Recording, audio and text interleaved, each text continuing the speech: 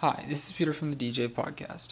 In this video, I'll be answering a question that was submitted by a viewer named Dean. To adjust the pattern length in Maschine, you first want to make sure that you are in step mode. Right now we're in control mode, so to enter step mode, we simply press step at the top of the Maschine hardware controller. To adjust the actual length of the pattern, we're going to want to use the first knob under the left LCD screen. You'll see that we show length 1 bar here. By using this knob underneath, we can adjust the bar length to whatever length we want. We're going to set it to 4, just to make it easy.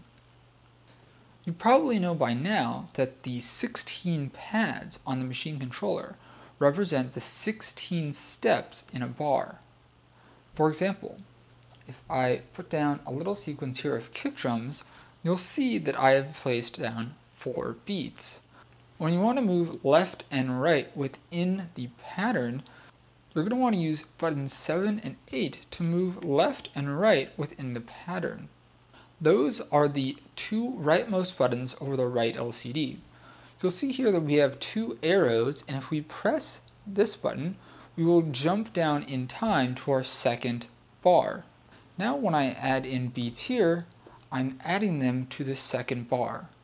I can again press this button to go to the right, add in some beats to the third bar, press it again, and add beats to the fourth bar.